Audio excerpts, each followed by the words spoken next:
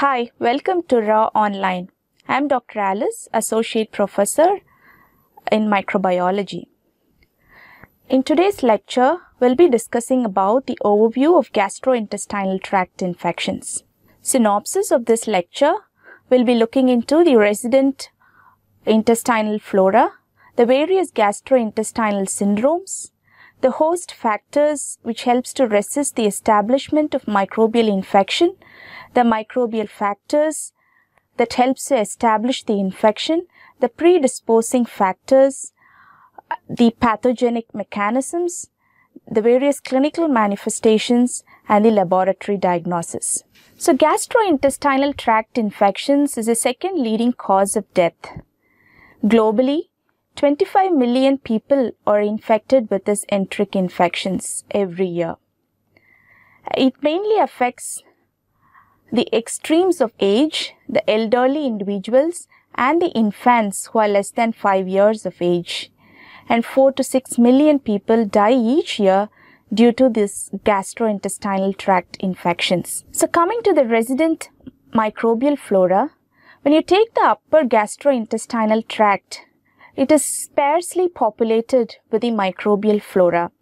If you take the oral cavity, it is populated with streptococci, whereas the stomach, it is populated with the lactobacilli, which can resist acidic pH.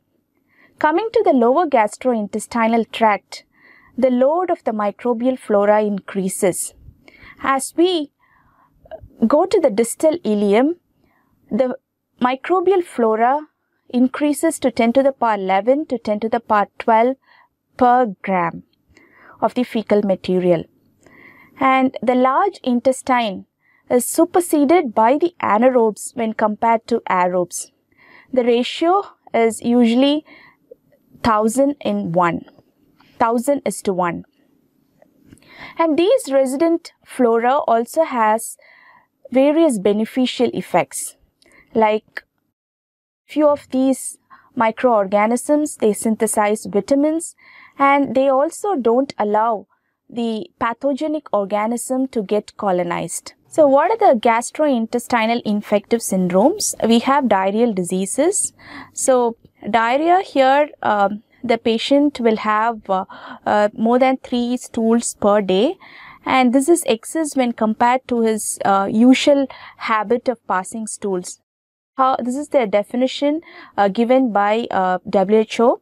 And coming to dysentery, here the person will have diarrhea accompanied by blood and mucus, and also there will be fever, abdominal pain, and also tenesmus. And next one is traveler's diarrhea. Here it usually occurs in individuals who travel across countries, and organisms like enterotoxigenic E. coli and few other protozoans like Entamoeba histolytica or Giardia or Cryptosporidium, they can cause traveler's diarrhea. And then chronic diarrhea, here the patient will have diarrhea for more than 2 to 4 weeks. And whereas in the case of gastroenteritis, here there will be inflammation of the mucosa, and it will also be accompanied by diarrhea. And in the case of food poisoning, this is mainly due to the consumption of contaminated food with bacteria or the toxins produced by the bacteria.